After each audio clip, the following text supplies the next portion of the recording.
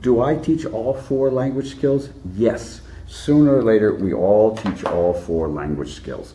I think some of us emphasize some skills, some weeks more than others, but for me, speaking is the big one, because it has to be automatic, it has to be quick, it has to be easy, it has to be fluent. Finding the correct word for the correct situation takes practice and time and humor.